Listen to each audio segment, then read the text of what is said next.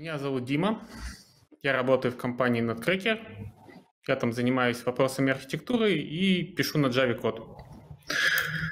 При этом я активно работаю с различными open-source технологиями, такими как Apache Cassandra, Zookeeper, Kafka, Hazelcast, многие другие. И профессиональные интересы у меня соответствующие. Это распределенные системы, производительность и отказоустойчивость. Сегодня же мы поговорим про Apache Cassandra, свежих версий.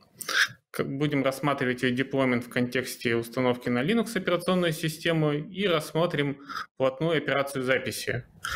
Посмотрим, как она выглядит с точки зрения общей идеологии, как она устроена внутри, спустимся достаточно низкоуровнево, и посмотрим на ее производительность в контексте пропускной способности. Вообще, процесс записи в Cassandra — это достаточно обширная тема, поэтому некоторые аспекты я опущу, и мы можем обсудить их в дискуссионной зоне. Такие, например, как compaction, работа в нескольких дата-центрах и так далее. Немного о своем опыте работы с Cassandra. У нас в компании Cassandra используется на нескольких проектах достаточно давно. Стоит в продакшене. Есть как маленькие кластера, состоящие из 3 узлов, так есть кластера, которых до 180 узлов. При этом мы используем как open source версии Cassandra различных версий, так и версии от DataStax.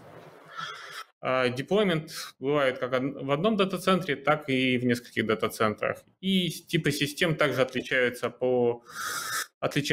Это могут быть онлайн-обработка запросов или обработка запросов в офлайне в батчевом режиме. Нагрузка достаточно высокая, от 5 до 200 тысяч запросов в секунду на кластер. Почему важно знать, как работает Cassandra, как устроен процесс записи внутри? Если вы понимаете это хорошо, то вы можете уменьшить ваши накладные расходы на анализ проблем, потому что рано или поздно у вас что-то пойдет в продакшене не так. И если вы понимаете внутреннее устройство, то время на поиск и локализацию проблемы у вас будет существенно ниже. Аналогично, если мы говорим про тюнинг. Если вы хотите добиться оптимальной производительности системы, вы должны понимать хорошо, как она устроена внутри, какие у нее есть потенциальные узкие места и, соответственно, затрачивать ваши усилия на тюнинг более оптимальным образом. И также вы можете предсказывать и понимать лучше, как у вас устроены, какие у вас требования по ресурсам, где у вас могут быть ботлнеки, как вам грамотно планировать ресурсы для вашей базы данных, когда вы их ставите в продакшн. Ну и также, если вы знакомы с Cassandra кодом, вы можете делать дополнительные оптимизации, в том числе ничто не мешает вам сделать Cassandra fork, благо лицензия это позволяет.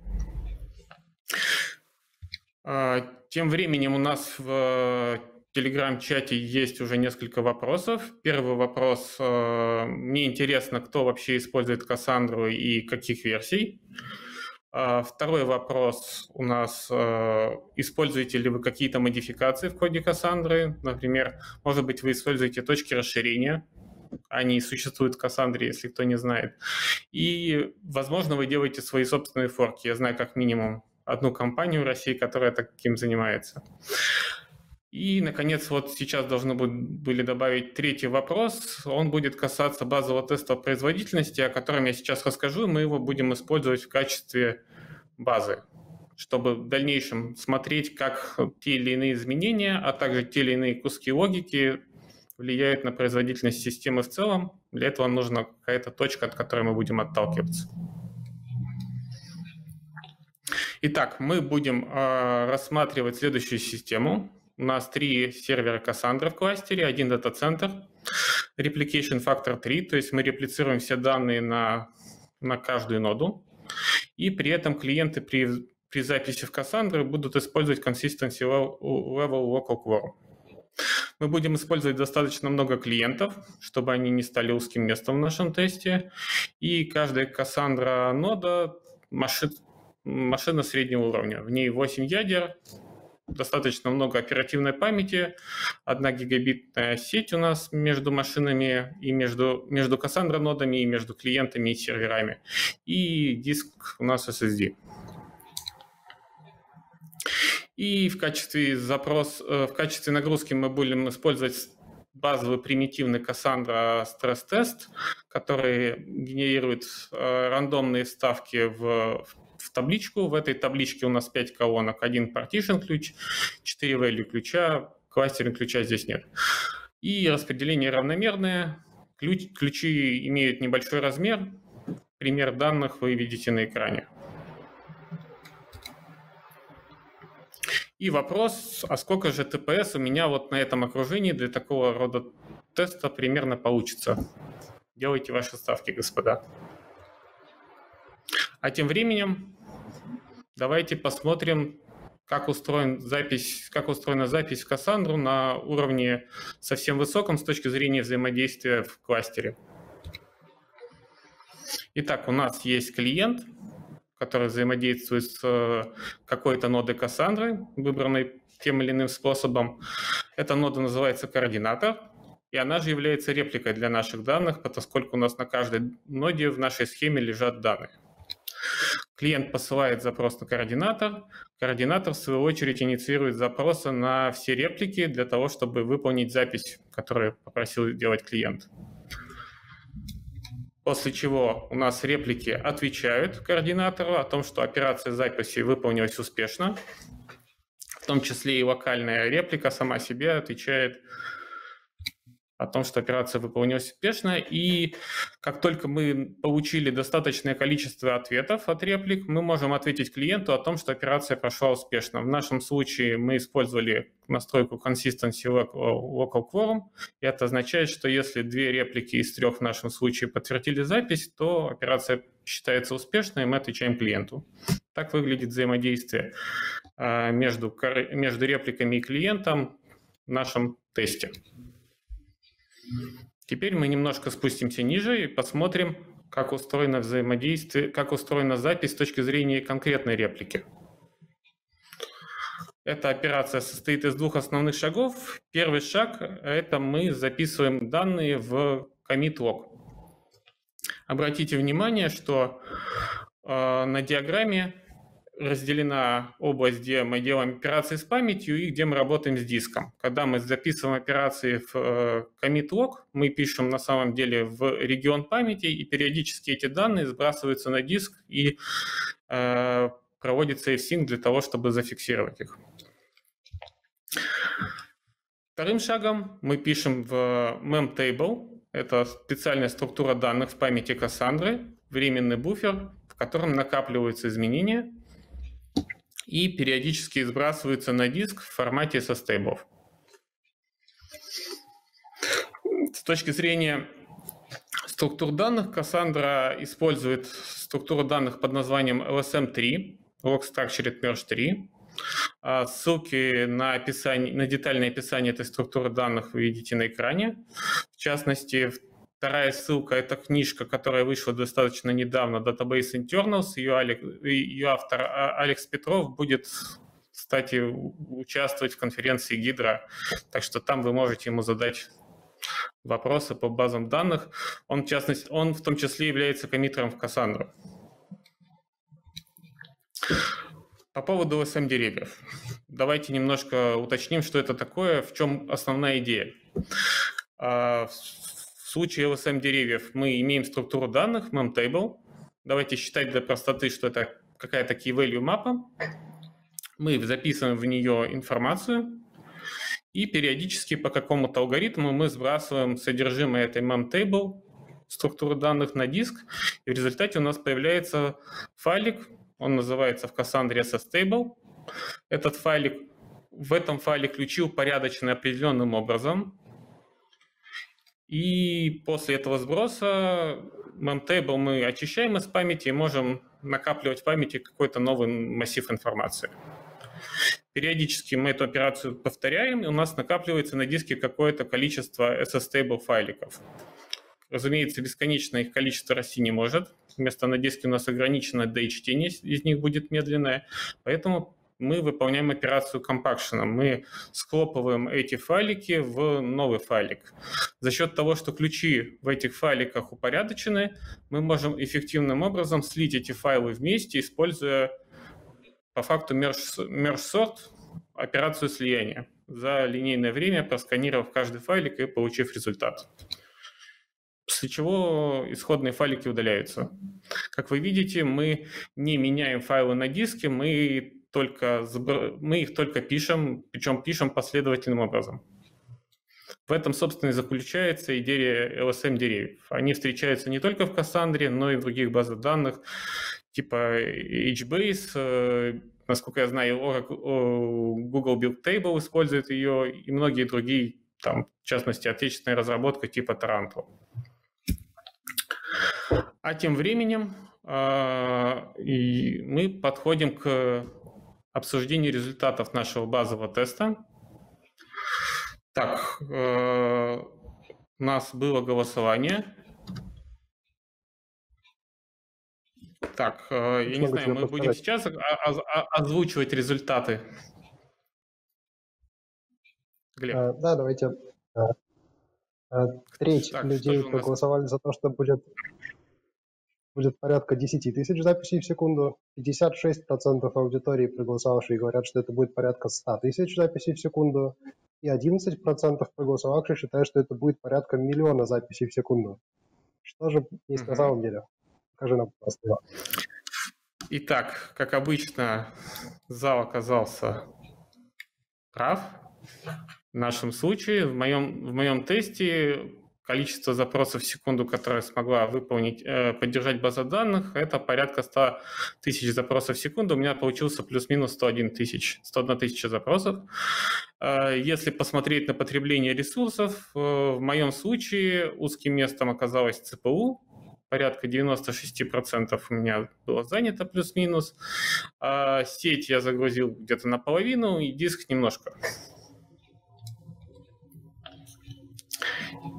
Итак, данный тест, если результаты теста сильно зависят, конечно, от того, какой тест мы бы выполняли.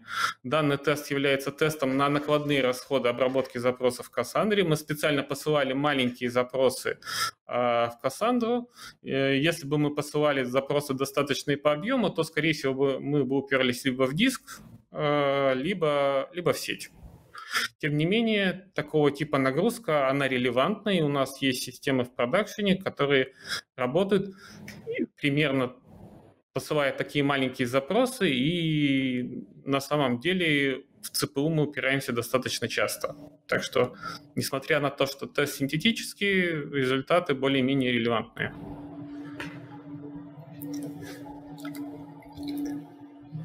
Так, давайте теперь посмотрим, а куда же уходит это ЦПУ, и разберем каждый этап обработки в целом. С одной стороны, мы посмотрим на узкие места, с другой стороны, мы увидим, как же именно Cassandra обрабатывает запросы, что-то внутри на самом низком уровне. И мы переходим к первой части, это клиент-серверное взаимодействие. У нас есть клиент, который каким-то образом должен отослать в сервер запросы, и сервер ему должен ответить результатом. Для этого Cassandra использует специальный протокол. Он работает через TCP. Это специальный бинарный протокол. В нем запросы можно посылать асинхронно. Клиент может послать десяток запросов, не дожидаясь ответов, как в HTTP, как если бы мы делали в HTTP, а мы просто посылаем запросы, и ответы нам могут приходить в любом порядке, и клиент коррелирует ответы с запросами через специальный айдишник.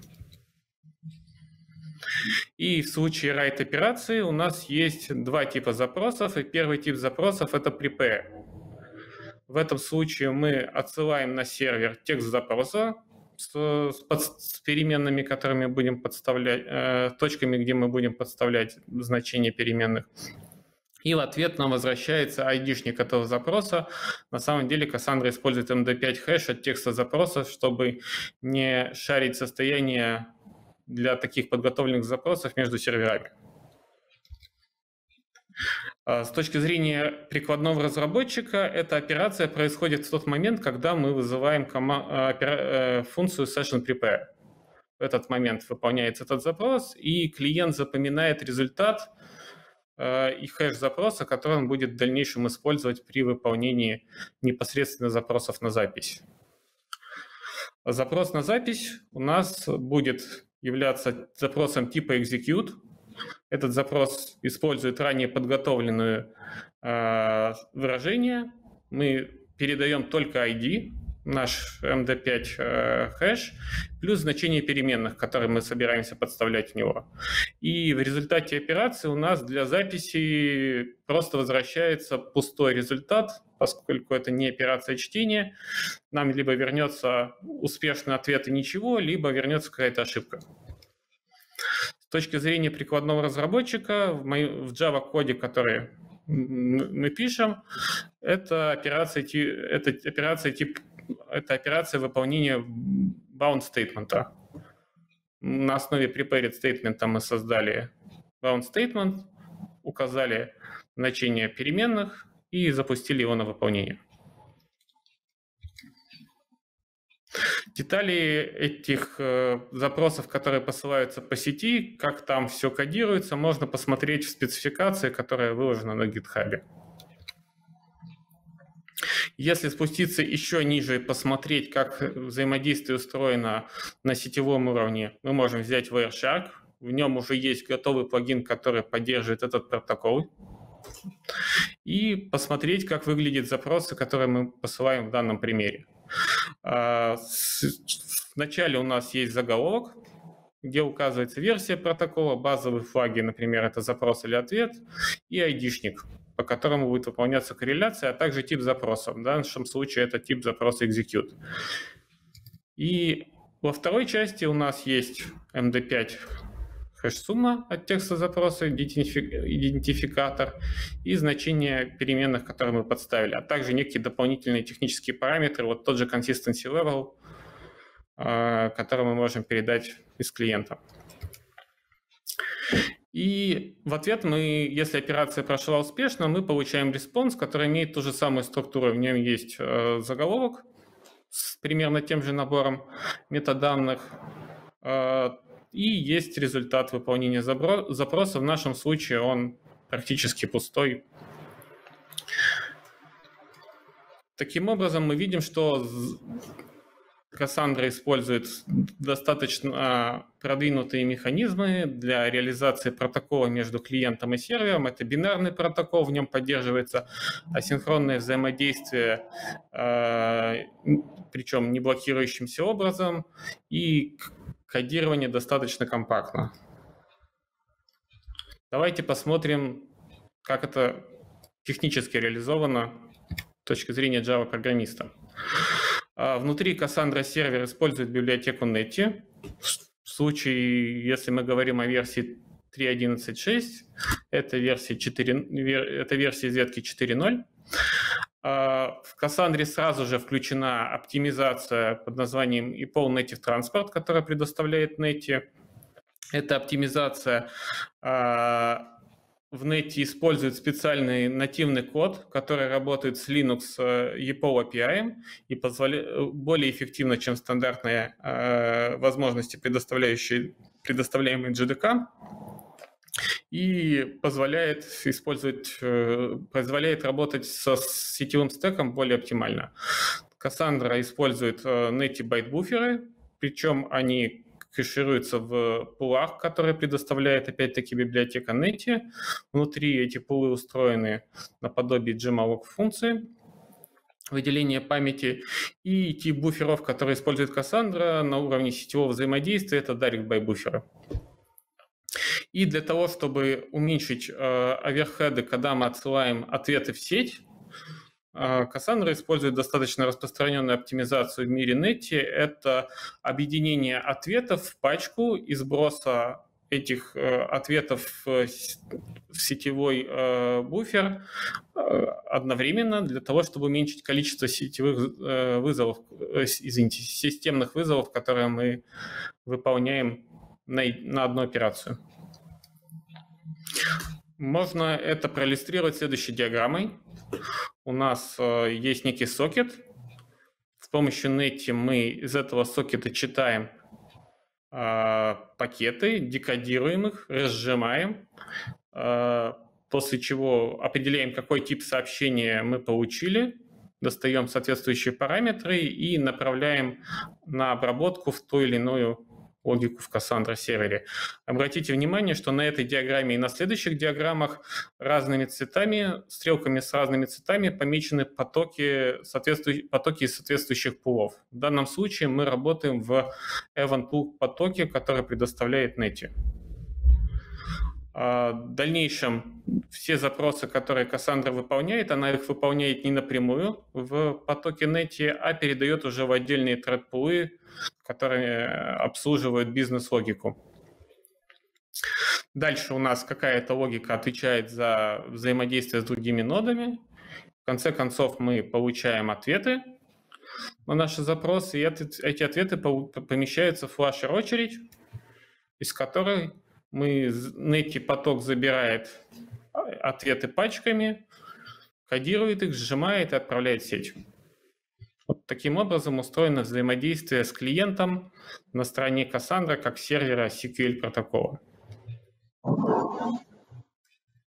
Давайте же теперь попробуем поиграться с этой частью и выкинем всю прикладную логику и замкнем наше взаимодействие на уровне Cassandra сервера на сетевом стеке. То есть, как только мы получили запрос от клиента, декодировали и сделали все операции, вместо того, чтобы отправлять его на обработку в бизнес-слой, мы тут же сгенерируем ответ и отправим его в сторону клиента о том, что операция прошла успешно, все готово. Тем самым мы посмотрим на накладные расходы именно этого слоя, а также на некоторые другие аспекты. Как это выглядит с точки зрения Java кода? Это мы находим правильное место, имя функции на экране, и вставляем туда в самое начало boolean-флажок, который нам говорит, что если функция включена, если переменная включена, то отправляет ответ немедленно и не выполняет никакой логики. Запускаем такой тест. И тут вопрос, а какой же результат мы получим. У нас должно было быть еще один, так сказать, опрос. Да. Какое же число мы получим здесь? Насколько же эффективна Netty и является ли она узким местом в некотором смысле? Какие у тебя, Глеб, результаты там получились?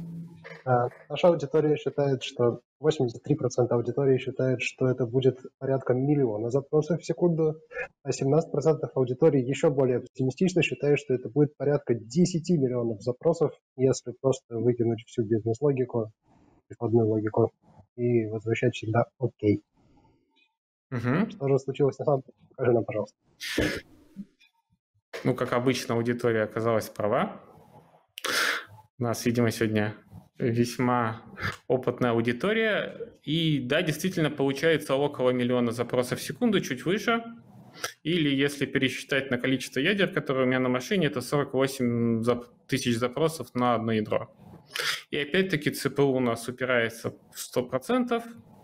А по сети у нас мы уже, конечно, достаточно близко подобрались к порогу, но еще небольшой лимит есть.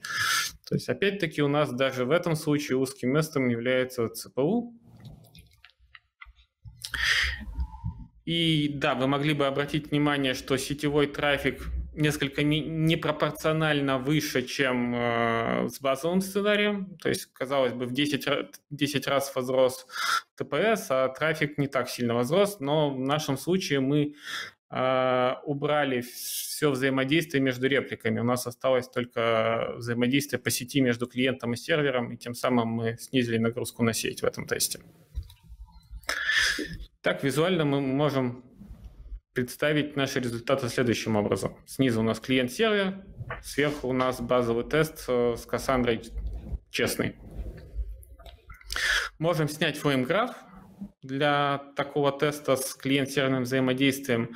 Детально мы его разбирать не будем, но видим, что тут есть довольно большая часть мы тратим время на системные вызовы, типа EPO, wait и так далее, чтение записи с сокета, и какое-то время мы тратим на кодирование, декодирование запросов, которые мы получили из сети, либо, наоборот, отправляем в сеть. То есть, как бы, совсем явно узких мест нет, но копать мы в этот фреймграф сейчас не будем. Какие мы можем сделать выводы из этого теста на высоком уровне? В нашем тесте тестовые клиенты не являются узким местом. Я говорю про базовый тест скорее. Мы видим, что они способны сгенерировать нагрузку до 1 миллиона запросов в секунду. Также и сеть между клиентами и серверами тоже у нас не является узким местом. Мы можем сгенерировать нагрузку побольше. И в целом логика приемки и обработки запросов в Cassandra достаточно эффективна. То есть, в принципе, Cassandra сервер может держать порядка 50 тысяч запросов в секунду на одно ядро, что для NET-библиотеки является достаточно приемлемым результатом. И это говорит о том, что авторы Cassandra используют библиотеку NET достаточно хорошо и правильно. Вопрос такой, а можем ли мы ускорить это еще как-нибудь? Что-нибудь подкрутить? Начать можно с конфигурационных опций. Можно немножко покрутить количество потоков, которые участвуют в обработке запросов, но, скорее всего, в нашем случае это особо эффекта не даст. Также есть на уровне NET ряд флажков, которые позволяют отключить некоторые проверки, которые использует NET для того, чтобы понять, не утекли ли байт-буферы, с которыми вы работаете. Например, вы их берете и постоянно не возвращаете обратно в пулы, и они исчерпываются. Либо вы работаете, когда с байт-буферами читаете или пишете в них, насколько вы корректно это делаете, не попадаете ли вы за границы этих буферов. Эти проверки можно выключить, а также можно попробовать обновить версию NET. В текущей стабильной версии NET достаточно старенькая. Можем взять свежайшую версию. Благо API позволяет он в том объеме, в котором он используется в Cassandra, он совместим. И в свежих версиях там есть ряд оптимизаций. Вот на экране есть ссылки. В частности, вот автор доклада непосредственно кое-что немножко подкрутил в NET. Итак, делаем ровно тот же самый тест, но только теперь уже используем библиотеку NET посвежее, выключаем проверки и получаем достаточно неплохой прирост дешевым способом. Плюс 8% мы получили, и более чем 1 миллион 200 тысяч запросов в секунду мы вот на такой стабе можем обрабатывать. Можно ли там что-то еще подкрутить? Можно обратить внимание, что у нас логика, которая отвечает за отсылку ответов, в ней используется очередь, и в эту очередь множество потоков предоставляют элементы, и только один поток event loop отвечает за то, чтобы забирать элементы из этой очереди и отсылать на обработку. И сейчас в Cassandra используется concurrent linking queue очередь. Ее можно заменить на более специализированный вариант из библиотеки GC Tools, multi-producer single consumer очередь. За счет того, что паттерн взаимодействия у нас более специфичный, эту логику можно реализовать более эффективным образом. Давайте попробуем заменить это, посмотреть, что получилось. Мы еще получили достаточно неплохой прирост и дошли до 1 300 000 запросов. Правда, без реальной обработки запросов. Тем самым мы видим, что клиентская часть, ее можно немножко улучшить, но в целом она работает весьма и весьма неплохо. А дальше у нас будет раздел, связанный с тем, как работает координация в Cassandra. И здесь мы, наверное, можем сделать небольшую паузу и либо поотвечать на вопросы, либо обсудить какие-то непонятные моменты. Глеб? Спасибо, Дима. И там такой был вопрос. Ты сейчас углубился в Cassandra, но прежде чем мы туда дальше пойдем, приходилось ли тебе сталкиваться с ScyllaDB и оптимизацией картинки? ScyllaDB. Ну, Cassandra на C написано. Или Да-да-да. Соответственно, не сталкиваться, и применимы ли там оптимизации, про которые ты говоришь? На самом деле эти оптимизации там... Сначала вопрос, ответ на первый вопрос. Приходилось ли сталкиваться? Мы на нее пока посматриваем, но она достаточно... изначально у нас мы боялись ее брать, потому что она была достаточно молода и нестабильна. И непонятно было ее будущее. Сейчас как бы время показывает, что она стабилизируется, обрастает фичами и, скорее всего, будет существовать достаточно долго, так что наш интерес к ней возрастает. Тем не менее, мы пока ее нигде не использовали, ни на тестовых окружениях, ни в продакшене, и плюс дополнительная причина, почему мы пока на нее смотрим достаточно мало, она достаточно требовательна к вашему железу и к окружению. То есть, например, чтобы работать эффективно, у вас там должна быть XFS-файловая система и только, потому что только на ней она сможет показать нормальную производительность. И даже такая логика присутствует в ее проверках при установке. То есть вы можете, конечно, в дев-режиме использовать ее и в других системах, но в продакшене она работает... Заявляется, что работает хорошо только на этой файловой системе. У нас обычно окружение достаточно разнородное, и плюс мы не полностью их контролируем в случае внешних заказчиков. Это с одной стороны. А с другой стороны, для разработки у нас часто... Чем еще удобно Cassandra, которая написана на Java? Ты можешь написать юнит-тесты и тут же запустить Cassandra настоящую, без даже каких-то докер-контейнеров или еще чего-то, и прогнать свою бизнес-логику с реальной Cassandra базой, которая у тебя под боком. Со Scylla это будет делать сложнее. Поэтому сейчас мы пока сидим в основном на Apache Cassandra, а на Scylla посматриваем с интересом, но пока только посматриваем. По поводу оптимизации, которые сделаны здесь и которые могли бы быть там, на самом деле они там уже во многих местах сделаны, поскольку Scylla исповедует архитектуру thread per core, и по факту в каждом потоке Scylla крутится такая мини-база данных полноценная, поэтому там и event loop обработка, и очереди, они как раз специализированы. То есть там в каком-то смысле идеологически эти оптимизации уже присутствуют. Разумеется, там совершенно другой код, совершенно другие библиотеки, совершенно другой язык, поэтому говорить о том, что там можно использовать оптимизацию из Netty, напрямую, конечно же, нельзя. Но идейно там это есть в каком-то виде. Спасибо. И в чате у нас там есть вопрос про разнообразные параметры тюнинга Cassandra. И как раз давайте к этому переходить. Я думаю, сейчас ты нам про все это расскажешь. Да, разумеется, не про все ручечки, потому что их там очень много, но некоторые я действительно упомяну. Итак, давайте переходить к тому, что происходит с точки зрения логики непосредственно Cassandra внутри координатора. И мы идем в соответствующий кубик и пытаемся посмотреть, а что же там происходит внутри. Итак, у нас клиент, серверная логика сетевая разобрала запрос, положила его в очередь, оттуда его забрал поток Cassandra и начинает его обрабатывать. На первом этапе он по айдишнику запроса, который мы передали в реквесте, он находит подготовленный prepared statement. Он выполняет проверку на тему того, что текущий пользователь, который подключился и выполняет этот запрос Cassandra, он имеет права.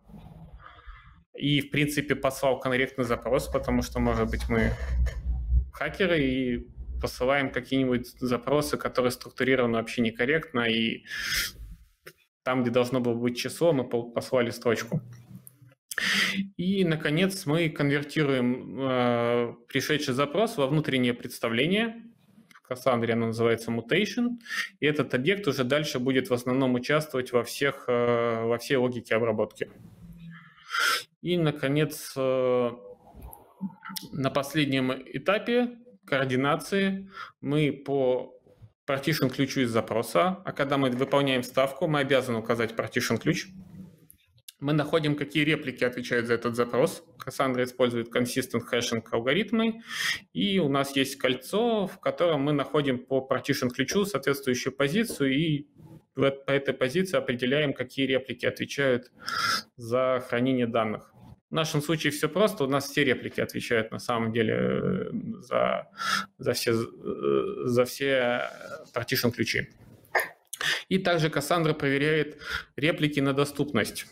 Периодически Cassandra опрашивает ноды и убеждается, что TCP-соединение у нас открыто, и мы можем взаимодействовать нормально с другими репликами.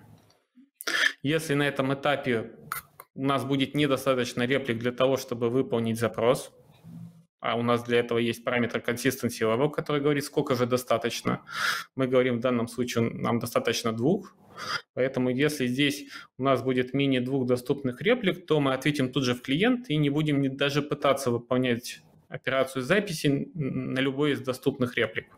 Если же необходимое минимальное количество реплик доступно, то операция записи дальше непосредственно начинается. Итак, в нашем случае, допустим, все хорошо. И у нас есть как минимум одна реплика, которая почти наверняка доступна. Это локальная реплика, то есть мы выполняем запрос на запись сами в себя. Координатор, он же реплика. Разумеется, этот запрос не идет по сети, он делается через локальный вызов. И он может выполняться либо в этом же потоке в определенных случаях, либо через промежуточную очередь и выполняться в отдельном потоке. И дальше мы взаимодействуем здесь с уровнем хранения данных, который мы рассмотрим позже. Дальше же 2 остальных запроса на удаленные реплики нам необходимо послать по сети, и для этого мы воспользуемся слоем логики в Cassandra, который отвечает за кросс-серверное взаимодействие на уровне реплик. У нас есть mutation request, мы его отсылаем, а как именно отсылаем, мы обсудим чуть позже. Итак, у нас для локального запроса storage уровень хранения данных обработал запрос и ответил нам, что все хорошо. И для удаленных реплик они нам ответили через слой взаимодействия по сети, что тоже запросы выполнены успешно. Все эти запросы мы собираем, а собираем их блокирующим образом. То есть после того, как мы заслали запросы в реплике, мы останавливаемся и блокирующимся образом ждем, когда нам необходимое количество ответов будет доставлено. Если мы получили нужное количество ответов, либо случился тайм-аут нашего ожидания, то мы отключаем клиенту о том, что операция, соответственно, выполнена успешно, либо неуспешно. Таким образом, в Cassandra сервере работает логика координации запросов. Давайте снова сделаем тест.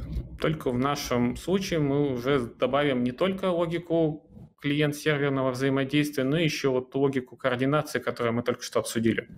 То есть будем постепенно наращивать мясо на наш скелет Cassandra сервера.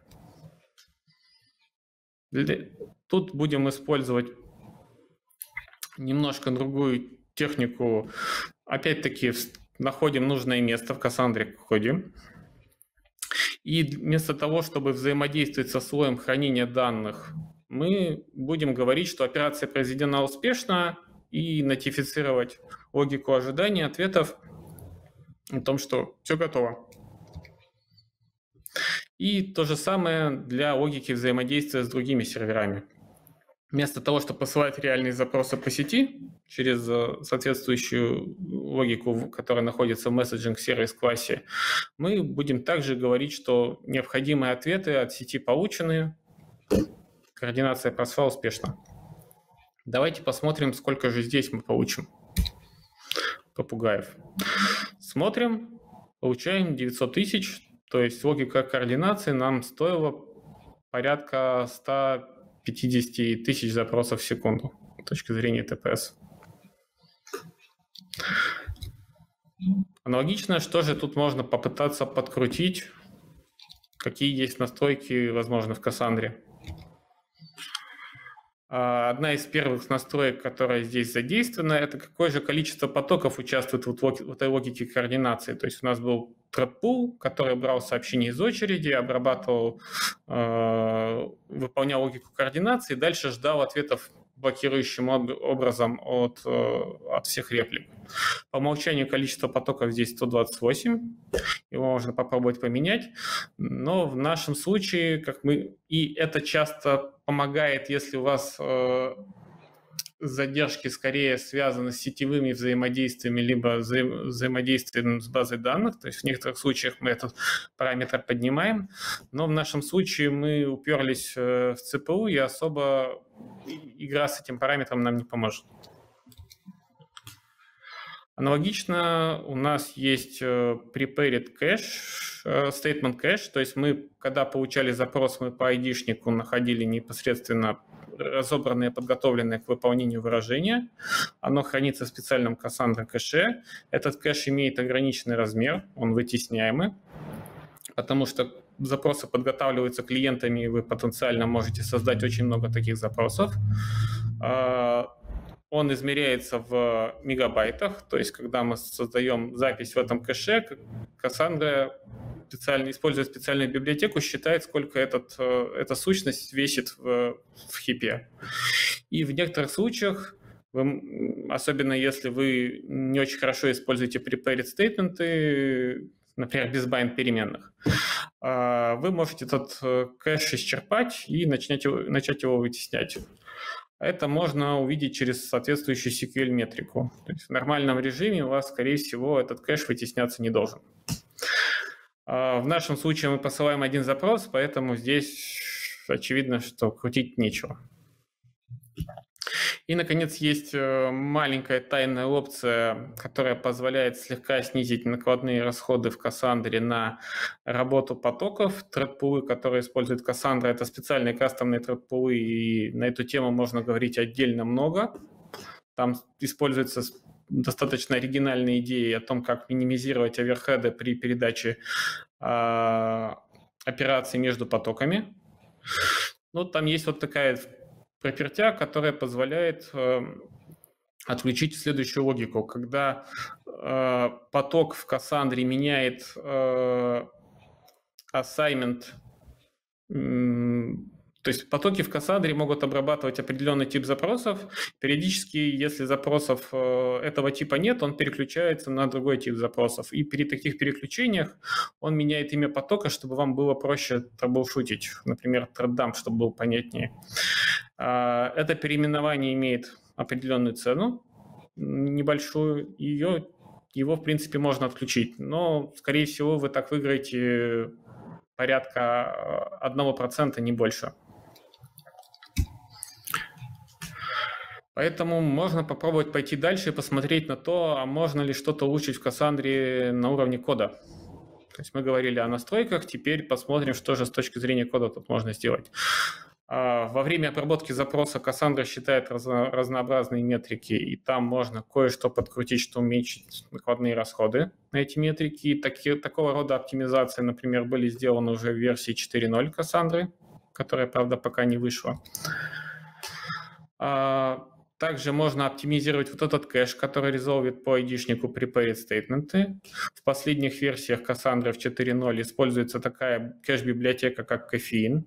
Достаточно распространенная библиотека, известна своей высокой производительностью, так что и вы можете ее, конечно же, использовать не только в Cassandra, но и в ваших проектах для вашей логики кэширования. Поэтому, если вы ищете какую-то библиотеку для локального кэширования, стоит на нее посмотреть, тем более, что в ней реализованы достаточно продвинутые алгоритмы того, как кэшировать и что вытеснять.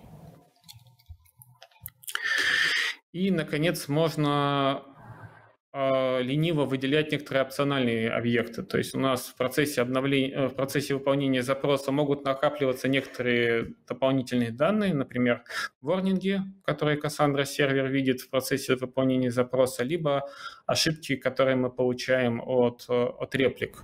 Эти объекты нам нужны не всегда, и можно их создавать и аллоцировать только по надобности. Такого рода оптимизации, например, мы делали в своем собственном форке. Разумеется, для того, чтобы вам получить это пораньше, либо вам сделать такого рода изменения в коде, которые мы будем обсуждать здесь и далее, вам нужно иметь свой собственный форк. Для примера здесь возьмем самый простой случай. Например, есть внутреннее состояние, в котором Cassandra накапливает ворнинги в процессе выполнения запроса. Эти данные накапливаются в array-листе. В текущей версии он создается всегда, даже если ворнингов нет.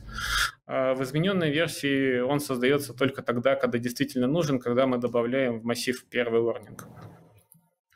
В данном случае это простой пример, но могут быть и более сложные ситуации. Например, ошибки в логике координатора накапливаются в такой структуре, как concurrent хэшмапа, то есть у вас на каждый запрос создается новый concurrent хэшмап объект, что уже является достаточно тяжелой вещью, которую хотелось бы избежать, если она вам не нужна.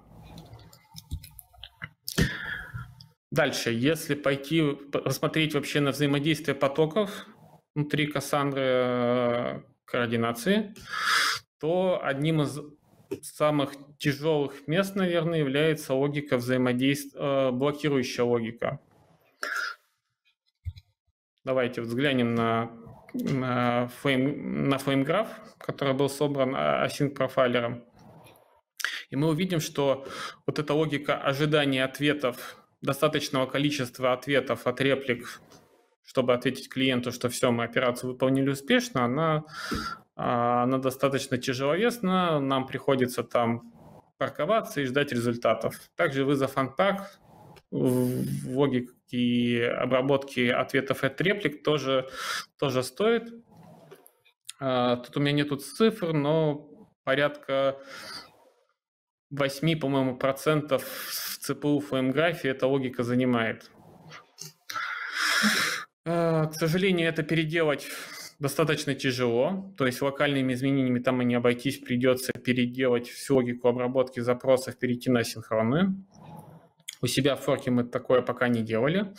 Есть открытый тикет в Cassandra на тему того, чтобы переделать архитектуру на thread per core. Можно опять-таки аналогии с ссылой провести.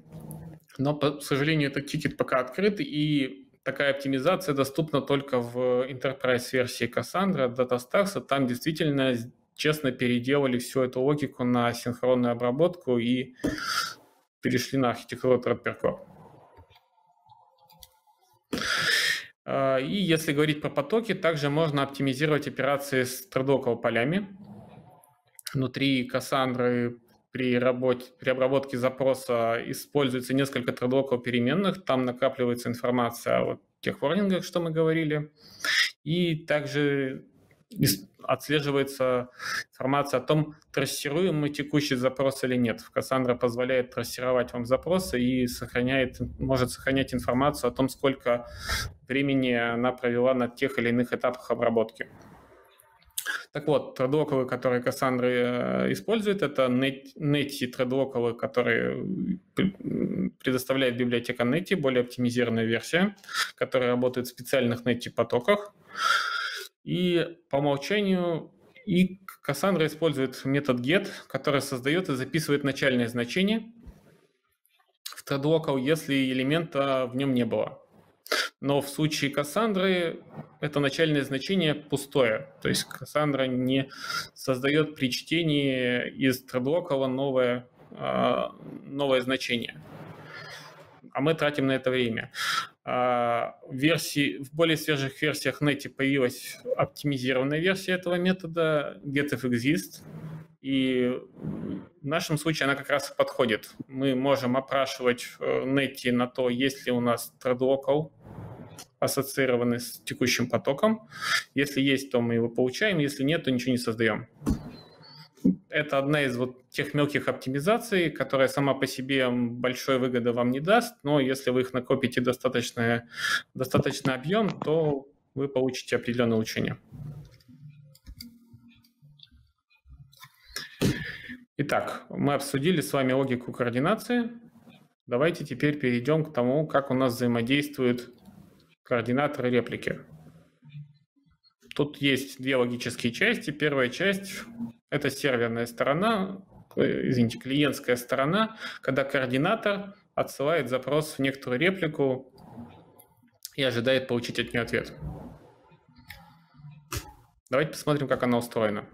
Итак, слой координации, который мы только что обсудили, просит этот наш текущий слой кросс-серверного взаимодействия выполнить, отослать запрос.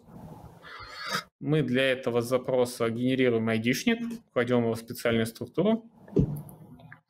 И после этого передаем этот запрос в соответствующую очередь, ассоциированную с коннекшеном в сторону этой реплики.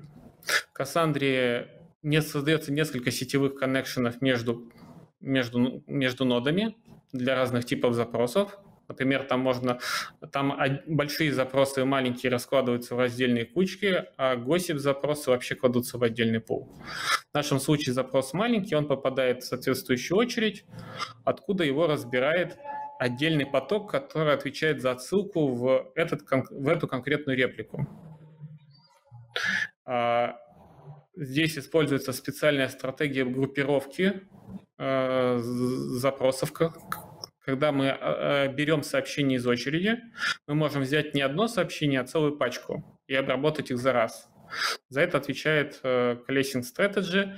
Это как раз одна из тех опций, что можно конфигурировать. Об этом чуть позднее. Мы берем набор запросов, кодируем их в бинарном представлении. Для этого Cassandra использует отдельный формат кодирования, никак не связанный с тем, что мы обсуждали раньше, и записывает его в сеть. В данном случае в текущей версии Cassandra используется обычная Java IO API, блокирующаяся, и у нас здесь архитектура поток per socket. То есть с каждой репликой у нас работает отдельный поток. Предположим, что мы отослали запрос в реплику, и она нам через некоторое время ответила. Ответами занимается отдельное соединение и отдельный поток. Он читает сообщения из сокета, десериализует их во внутреннее представление и укладывает в специальную очередь, в которой дальше будет разбираться потоком, который отвечает за бизнес-логику. В нашем случае мы видим, что мы получили сообщение типа «ответ» на наш запрос, поэтому мы идем в ту структуру данных, которую мы клали информацию о запросе в самом начале, достаем из нее необходимый callback и нотифицируем логику координации о том, что результат получен. Если же по какой-то причине ответ к нам не пришел, эту структуру данных, на самом деле, по-моему, там внутри non-blocking hash-map используется concurrent структура данных за авторством Клифа, который вы тоже можете, доклады которого вы тоже, я думаю, встречали на различных конференциях. Мы периодически сканируем эту структуру данных и находим запросы, которые истекли, и для них генерируем ответ в слой координации, что запрос истек. Теперь перейдем к следующей части.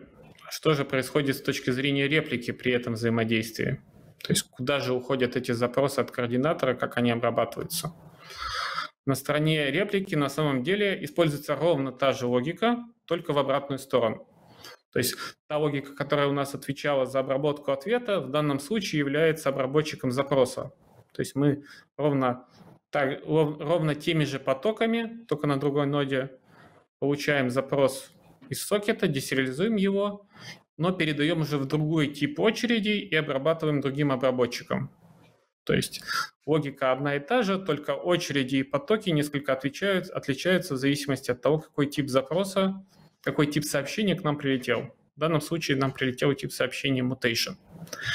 Поэтому Cassandra выполняет для него логику применения этого изменения на уровне хранилища данных. Когда хранилище данных применило это изменение, оно вызывает соответствующий callback и отсылает нотификацию в сторону координатора. И тут работает ровно та же логика, что мы использовали до отсылки запроса на стороне координатора. То есть мы также выбираем правильный пул, выбираем для нашего коннекшена соответствующую сторону, кладем запрос в очередь, ответ в очередь. Эта очередь разгребается тем или иным способом, результаты кодируются, и мы отсылаем их в сокет. Давайте сделаем снова тест и нарастим еще немножко мяса на наш скелет. Добавим еще логику взаимодействия между репликами, но отключим все взаимодействие с хранилищем. То есть у нас клиент будет, координатор будет отсылать запросы на реплики, будет дожидаться честно результатов от каждой из реплик, но в реальности сохранять данные мы не будем. Для этого в нужном месте опять ставим логику, которая нам вернет ответ быстро, без выполнения какого-то куска. Обратите внимание, что здесь уже мы это выполняем не для всех запросов, а для определенного подмножества, для определенного кейспейса, потому что такие запросы могут выполняться и для системных таблиц, и если мы для них сохранение не будем выполнять, то мы сломаем базу данных совсем, чего мы не хотим. Поэтому мы пропускаем сообщение только для нашего тестового кейспейса. Итак, запускаем тест. И получаем следующий результат.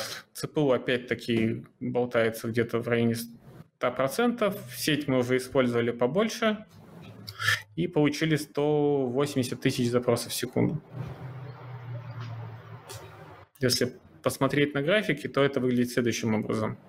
То есть добавление логики взаимодействия между репликами, оно вот и вносит один из основных оверхедов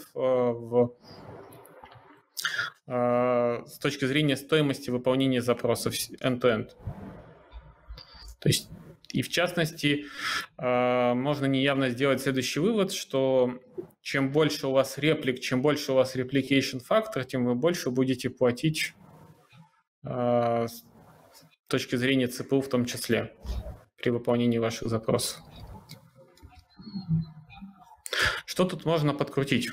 Хотелось бы, раз такое узкое место есть, хотелось бы его как-то улучшить. Одна из опций здесь, которая доступна, это вот как раз та логика, которая из буферов отправки может забирать несколько сообщений пачкой и отправлять их в сокет одной кучкой. Тоже пытаться уменьшать накладные расходы на количество системных вызовов и так далее. Детали этой оптимизации, а также о том, какие бывают стратегии, а их тут много, вы можете посмотреть по соответствующей ссылке. На определенных окружениях это дает весьма значительное ускорение, особенно на виртуализированных environment. В моем случае эта оптимизация особо ничего не дала. То есть я примерно те же самые ТПС и получил. Что еще тут можно попробовать покрутить? Здесь на уровне кросс-серверного взаимодействия мы можем включить сжатие. То есть если бы у нас было узкое место не ЦПУ, как в моем случае, а, например, сеть, особенно если у вас взаимодействие между дата-центрами идет, то сжатие вам часто позволяет экономить на канале, который вы используете для взаимодействия, особенно между дата-центрами. И Cassandra дает вам три опции здесь. По умолчанию здесь можно использовать опцию «Выключено», вообще сжатие. Можно использовать опцию «Сжимай только запросы, которые отправляешь в другой дата-центр». либо можно сжимать все запросы, которые мы отправляем в любую реплику. В нашем случае, опять-таки, эта опция особо не поможет, потому что ЦПУ она нам не сэкономит. Что мы можем попытаться, если настройки нам особо не помогают, что можно попытаться улучшить на уровне кода? Можно обратить на следующий момент в бизнес-логике, который мы рассмотрели. У нас есть запрос mutation, который мы сериализуем при отправке в наши реплики. Причем мы его сериализуем при отправке в каждую реплику, то есть в каждую реплику, когда мы отсылаем запрос, мы выполняем сериализацию достаточно большой сущности. И на самом деле этот же механизм сериализации используется при записи изменений в commit log, который мы рассмотрим дальше. Но тут важно знать, что это ровно тот же бинарный формат. Так у нас есть тут в нашем случае, получается, три раза выполняется одна и та же операция. Можно попробовать это сериализованное представление закэшировать и переиспользовать. Это не совсем бесплатный вариант, когда мы будем кэшировать это представление и их. Итак, у нас тут может быть дополнительное потребление памяти. Мы увеличиваем нагрузку на ГЦ из-за такого кэширования. Эта оптимизация активно обсуждалась в ряде Cassandra тикетов, но пока до сих пор не сделана. Мы можем попробовать ее сделать. Речь идет вот о таком куске флеймграфа, где мы кодируем наши запросы. Итак, выполняем эту оптимизацию, выполняем ровно тот же самый тест для сервер-сервер взаимодействия и получаем довольно неплохой прирост. Плюс 16% мы получили и пересекли границу в 200 тысяч запросов в секунду, используя эту оптимизацию. Для реального взаимодействия он, конечно, будет давать меньший результат, но все равно эта оптимизация достаточно неплохой дает прирост.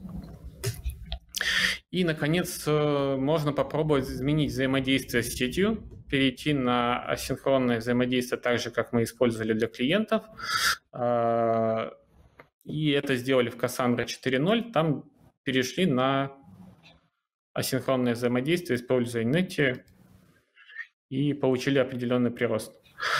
И также на этом же, в рамках этих же изменений были некоторые оптимизации в кросс-серверном протоколе. Некоторые параметры перестали отсылать в каждом запросе, некоторые поля заменили с интов на варенты и так далее. Об этом можно посчитать по ссылке. К сожалению, это тоже доступно только в 4.0, и изменения достаточно объемные, чтобы их просто перетащить к себе в форк. Ну и, наконец, можно рассмотреть альтернативные протоколы типа Iron, но это уже совсем экзотика. Обсуждения такие были, но дальше никуда не продвинулись. Итак, и следующий этап у нас последний – это логика взаимодействия непосредственно с хранилищем, как мы записываем данные на каждой реплике. Глеб, у тебя есть какие-нибудь вопросы? И есть ли у нас время обсудить здесь что-то, прежде чем мы уйдем в хранилище? В чате появляется много вопросов, слушатели активизируются. У нас, к сожалению, осталось всего 9 минут, поэтому я бы предложил вопросы отложить на дискуссионную зону. Часть из них ты сам ответишь в том, что будет дальше, и, возможно, части можно пропустить и тоже обсудить в дискуссионной зоне. Хорошо, тогда давайте их обсудим в дискуссионной зоне. И перейдем к логике хранения. Первый этап у нас – это запись в commit log. При записи в commit log у нас выполняются следующие операции. То есть посмотрим, как оно устроено внутри. Мы сериализуем представление в некий байт-массивчик.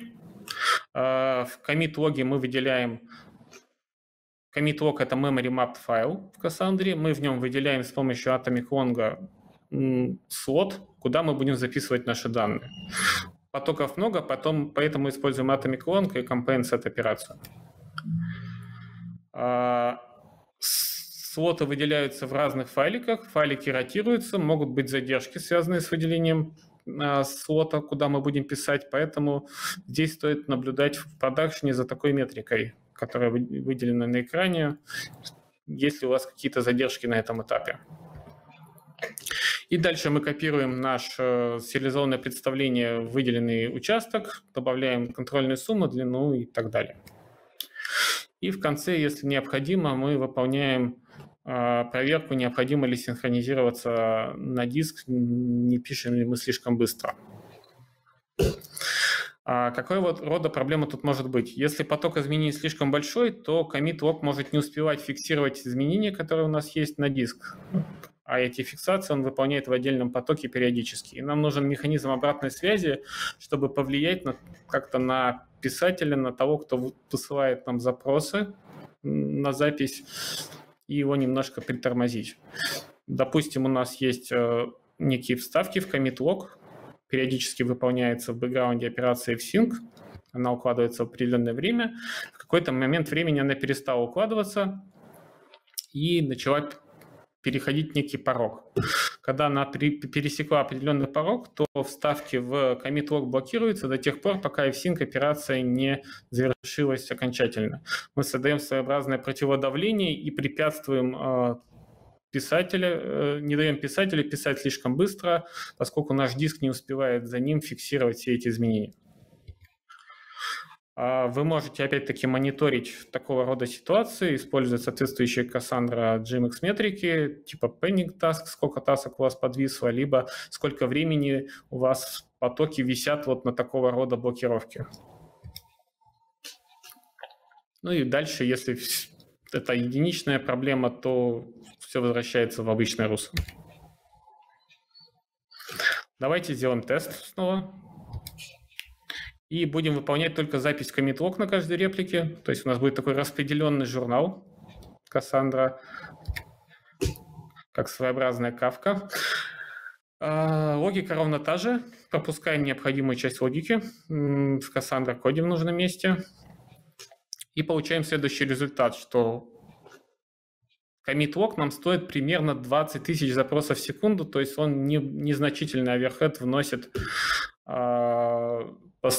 по сравнению с, если уж сравнивать с сервер-сервер взаимодействием, так вообще крайне мало. Ну, мы видели, логика там достаточно простая, и оптимизировать там особо и нечего. Теперь перейдем к структуре данных, куда мы непосредственно пишем информацию, с которой работаем активно. Это мем-таблица. Технически она устроена следующим образом. В ней есть partition, ключи на первом уровне.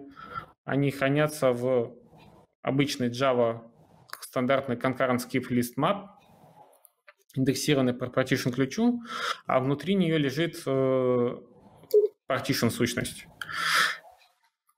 Почему мы тут не используем просто concurrent hash map? Она была бы быстрее, но тут проблема, нам нужен определенный порядок ключей для того, чтобы, во-первых, выполнять специального типа запроса token range, а во-вторых, если вы помните, то мы при сохранении на диск должны сохранять записи в определенном порядке, чтобы их оптимально мержить.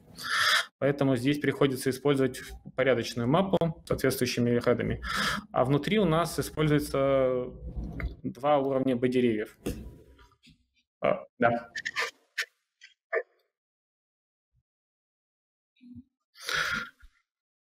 Окей. Итак, про B-деревья можно еще поговорить отдельно, но поскольку времени у нас достаточно мало, то часть информации здесь я пропущу. Если вам интересно, вы можете посмотреть в слайдах или задать вопросы в дискуссионной зоне. И, наконец, о том, как Cassandra выделяет память. Тут тоже есть различные опции, различные настройки. В целом есть три опции, которые Cassandra позволяет использовать. Вы можете выделять память в обычных Java хип-буферах. Вы можете использовать off-heap-буферы, когда используются direct-буферы. И, наконец, есть третья опция, когда Cassandra пытается экономить и не хранить в памяти байт-буфер обертки и использовать специальный механизм работы с нативной памятью, unsafe функции, и создавать обертки для работы с данными только on-demand и не хранить их в хипе постоянно. Также Cassandra отслеживает общий объем памяти, который выделен под данные у нас в таблицах. И в тот момент, когда суммарный объем, выделяемый памяти превышает порог, то самую большую таблицу Cassandra находит и сбрасывает ее на диск. А если таблицы пишутся быстрее, чем Cassandra успевает сбрасывать на диск, здесь опять-таки активируется похожая функция противодавления, и запись в мем-таблицу блокируется, чтобы ограничить слишком быстрого писателя.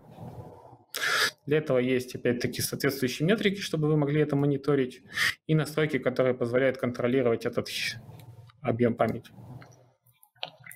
Перейдем к тесту. Аналогично попробуем сделать запись только в mem-table и выключим commit-логи. Это можно сделать и без изменений в коде, просто с специальным запросом через query language. Смотрим и видим, что по сравнению с commit-логами здесь уже достаточно сильное падение производительности по сравнению с сервер-сервером получается, и работа с mem-таблицами существенно сложнее и дороже. Что можно здесь попытаться улучшить? А здесь можно попытаться пооптимизировать структуру данных, которые мы используем. На верхнем уровне у нас есть concurrent hash skip list mapа, сложность поиска и вставки логарифма 10.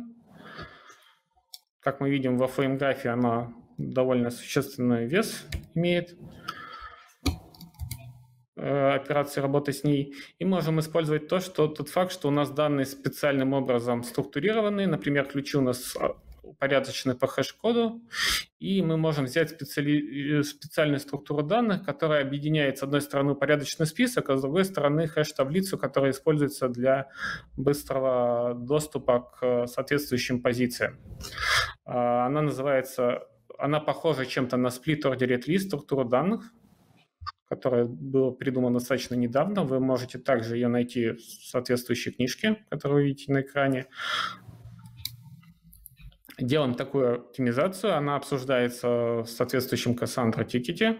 К сожалению, пока она еще не замержена никуда, но мы можем взять ее, замержить сами и получить 13% прибыли по сравнению с предыдущим тестом. Также можно делать дополнительные оптимизации в B-деревьях. У нас часто бывают кейсы, когда в них немножко совсем данных, и можно сделать, например, специализированные итераторы, которые по одному узлу пропустим эту секцию, давай покажем результаты. Осталось совсем мало времени. Давай покажем финальные результаты, а все остальное в дискуссионную зону. Так, и давайте перейдем к последней части, поскольку времени у нас остается мало. Мы много говорили о Cassandra 4.0, давайте попробуем сравнить ее с Cassandra 3. Запускаем ровно тот же тест, уже честный end-to-end на Cassandra 3 и на Cassandra 4, и видим, что Cassandra 4 дает небольшой прирост, правда, поменьше, чем хотелось бы, всего 10%. Если же мы возьмем те все изменения, что мы обсудили, и добавим их в свой форк, там плюс немножко тех, что мы не обсудили из-за недостатка времени, то мы получим почти четверть, плюс 25% импрувмента по сравнению с оригинальной версией, что достаточно неплохой результат. Итого, давайте подведем итоги. Когда мы используем небольшие запросы в базу данных, чаще всего у нас узкое место – это ЦПУ. Его надо в первую очередь будет оптимизировать. Свежие версии базы данных Cassandra обычно быстрее. Если вы можете сделать свой форк, то вы можете сделать его еще быстрее, причем значительно. Очень много информации о том, как устроена Cassandra, есть в Jira тикетах для этой базы данных, как она работает, почему она работает именно так, какие можно сделать оптимизации. В том числе много оптимизаций лежат еще не примененными, просто потому что у коммитеров особо нет времени. Но вы можете их взять. И если вы хотите действительно понимать, как устроена ваша система, то вам надо смотреть в исходный код. Это лучший источник информации. Рано или поздно вам придется туда спуститься. Но он на Java, поэтому не страшно. Итак, у меня на этом все. Спасибо за внимание.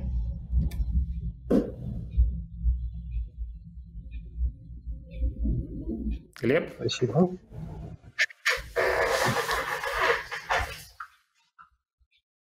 Андрей что-то говорит, но Андрея пока что совсем не слышно. А теперь я говорю. Да, я говорю всем спасибо, джентльмены, время закончилось. Если вы хотите попрощаться и сказать финальные слова, Вы, наверное, этого хотите сделать, потому что вы не хотите, чтобы люди пропустили вашу дискуссионную зону. Итак, давайте, у вас есть совсем чуть времени. У нас очень много вопросов. Спасибо, Дима, за доклад. И давайте в дискуссионную зону там посмотрим. Может быть, доклад досмотрим, может быть, вопросы обсудим. Хорошо. Дима, спасибо тебе большое. Это был отличный доклад, насыщенный, и я уверен, что у вас будет еще очень-очень много вопросов в Zoom-комнате, в которой вы сейчас с нашими зрителями и увидитесь.